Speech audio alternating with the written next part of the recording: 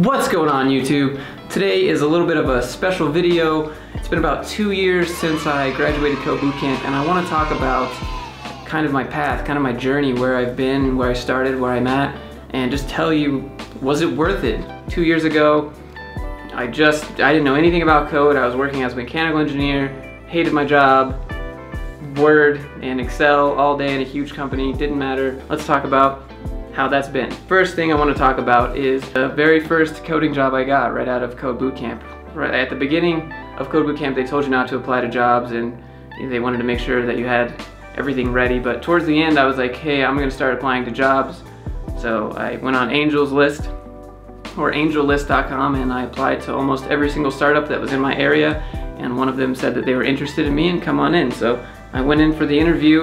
They gave me a test. I went home, completed the test, and brought it back. They said, you did a really great job on this test, everything looks good, but you just don't have enough experience. But we really like you and we'll keep you in mind in the future. And so I said, what about if we do it part-time? And they said, we'll have to think about that. And so this kind of idea revolutionized or added something to the company where they started thinking about, oh, maybe we could hire interns. That would be a good look for this company if we're a new startup and we're hiring interns, which is, you know, new people, new knowledge, and trying to grow. And so they called me back and they said, hey, we really like that idea and we want to bring you on part-time, maybe 20-25 hours. I was like, okay, great. And they paid me $18 an hour. And if you turn $18 an hour into a salary, that comes out to be about $37,000 a year, or almost $38,000 a year at $18 an hour. I only work 20 to 25 hours a week, and a typical full-time is 40 hours, so take 38 divided by 2, and that's how much I got paid. Keep in mind, I was also working at my full-time engineer job, so I was working 48 hours at my engineering job and 20 to 25 hours at my part-time. So at my engineer job, I was making $68,000 a year, plus what I was making at $18 an hour at this new place. And I worked there for a little bit and just wanted to build up my experience. And after that, after some time, I quit my engineering job and I applied to a bunch of full-time software development positions, kind of looking for junior people. And one of them came back and I did a code test for them, and they brought me in for some interviews, and then they said, hey, we want to bring you on. And so I was brought on as a junior software developer doing PHP. At the part-time developer job, I was doing Ruby on Rails, and at Bootcamp we learned Angular. So if that tells you anything about what language you learn, how that matters, it doesn't really matter. They're more interested in the fact that you can solve problems. And while I was working at my very first full-time software job, they paid me $50,000, and I worked that job, and I worked part-time at my Ruby on Rails startup job. So I had 2 jobs there. And then after that, I really wanted to work remote initially, but that's kind of hard to do as a junior developer. It's super competitive already, and as a junior, just put yourself that much more at a disadvantage. So I just kind of bit the bullet and went into an office and built up experience for a while. And then after a while, I applied to remote jobs, and one of the remote jobs came back and they said, hey, we really like this, here's a code test. And so I did the code test and I gave it back, and then after that, they said, hey, great. And I was working at home full-time, and at that job they paid me $65,000. And I quit my part-time. Well, it was more of a mutual thing. It's a startup, right? So money fluctuates, and they were like, we can't really afford you anymore. And I was like, that's okay, I have a different job and I want to focus on learning React, which is what we did there. And so I worked that job at $65,000 a year for about, about a year. And then after that, I have my video about what happened at that job, but basically it's a government contracting agency, and then the US election happened and it switched, and everyone that our company knew and places that we had contracts were different, and they said, hey, we're not doing any more contracts right now. We're putting everything on hold. We want to review the budget, and the company didn't have any work for us to do, so like 12 of us just goodbye. This current job pays me $75,000 a year. So if I kind of graph it out for you, This has kind of been my history. Started about 38K. This is excluding the engineer job. So if you don't have a degree and you're doing this, this is excluding the engineer job. So if you were to start at like part-time development and make about 18 bucks, you're gonna make about 38K a year. 18 bucks is pretty normal. I'd say maybe 15 to 25 bucks, somewhere in that range. But let's just say 40K is what you're gonna make. And then maybe after 6 months experience, you get a different job, about 50K. And then 6 more months, 65K. And then work another year, 75K. So that's a 50% increase in salary over the course of 2 years. Yes, I got paid more starting at my engineering job, but I also went to school for 4 years for it, whereas I went to a boot camp for about 3 months and it was part-time, and it wasn't even meant, there's no job guarantee, none of that. Granted, maybe I'd be at this same level now at my engineering job, but again, it was such a niche skill that if I had tried and really invested in that job and didn't want to do code boot camp, I could have maybe made more. But if I ever lost that job, I would have a specific skill set, and I probably wouldn't be able to take that somewhere else because another company is just going to want to hire someone fresh out of college that's way cheaper than me and is already kind of used to being a sponge. And that doesn't mean like I'll do another 50% increase in 2 more years. I think it'll start to taper off probably, unless I'm like a CTO making 150, 200, 250, I think the salary will start to taper off probably about 100, 110, 115, maybe 120, like senior lead developer type deal. That doesn't mean like every 2 years, like if I got 50% of this, yeah, in 2 more years, I don't think that will happen. I think it will, how much experience you need to get higher will just, it'll be exponentially harder to kind of get more than the median.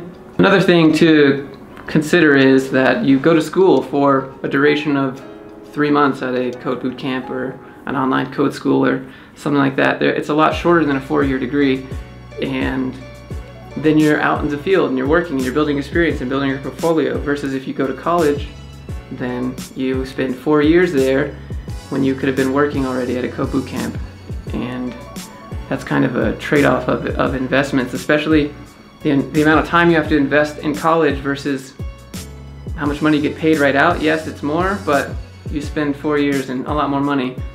When if I had gone to development boot camp for 3 months, that's 3 years and 9 more months that I could have already been working and building experience, and I'd be making way more money than someone that had spent 4 years and just got out of college. Let's talk about some of the questions that I get. One of them being, is code for me? Can I code? Was it hard? And these are all kind of, these aren't gonna be like hard answers, but it depends on what you like. Do you like solving problems? That's the thing. With code, everyone, like this is how code works. No one really knows what they're doing. And anyone who claims that is lying, because you can have an idea of how to do something, but you probably won't know how to do it. And if you're okay with feeling dumb indefinitely, as a career, then code is for you. If you're okay, right, I say dumb, right? But it's actually a challenge. If you're okay with feeling like, I have no idea how to do that, and I've never done that before, but I'll figure it out. If you're that type of person, then code is for you. If you're the type of person that's like, well, I mean, I wasn't really prepared for this and I don't know how to do it, probably give it to someone else that knows more, then code is not for you. Another question as I get was, how long did it take you to find a job? So I started applying right at towards the end of the code boot camp, and I applied, I don't know, maybe took a month and a half before I got the job, but I started getting responses instantly. I got plenty of no's, lots of no's, but I got a couple yeses, and then a couple of you don't have enough experience, JK, and then I got the one part-time job that I had, and it didn't take that long. And in between jobs, it's never been a difficult task. It just depends on what you want. Like if you go to code boot camp because you want to work remotely, chances are it's going to be very difficult for you to find your first job that's remote because you don't have any experience working remote. I would think that normally you start out working in an office, then partially remote, and then full-time remote.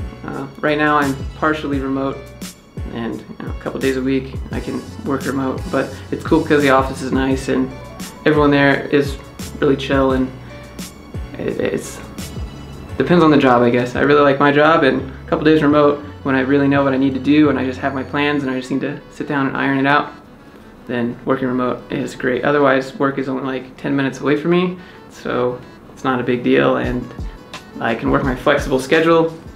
Like I work from 5 a.m. to 1 p.m. every day. Go to the office at 5, work to 1 p.m., skip lunch, and then that's it. That's how I work. I'm a morning person. So as far as the future job prospects, well, there's a huge increase in demand for developers, and there will be a huge increase in demand for developers. And the great thing is that the college degree isn't necessarily needed. It always says preferred. At least for all the job applications I find, it just says preferred. All you need is a good portfolio and people skills. Just don't be weird when you're doing an interview. Like, don't be the stereotype developer that can't communicate with people. You need to be able to communicate, you need a good portfolio. Here's everything I've done, here's everything I know.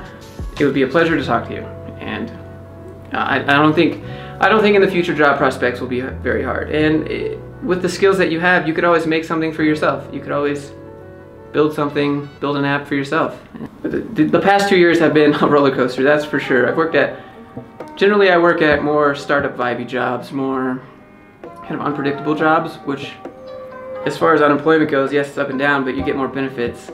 It's not a very corporate environment, and I'm glad that I have those options. I will gladly take a more startup environment and a more unsure environment for the flexibility that provides for my everyday happiness, which is what I need. I need flexibility to feel in control, and that's what kind of startups provide. Like sometimes it's a little bit scary because they run out of money, like what happened with my part-time job, but you'll always get another job, especially with your skill set, and you'll always have a portfolio of work behind you showing what you've done.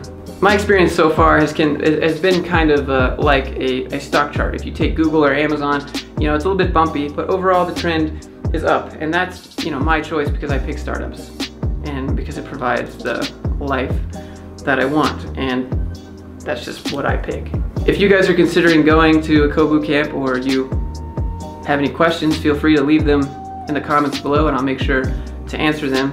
Hopefully this video has shined some insight in kind of my career and my journey so far over the past 2 years, and I hope this information can help you in some way. If you like these videos and want to see more, click on the little bell, subscribe to the channel, and I'll see you guys in the next video. Bye.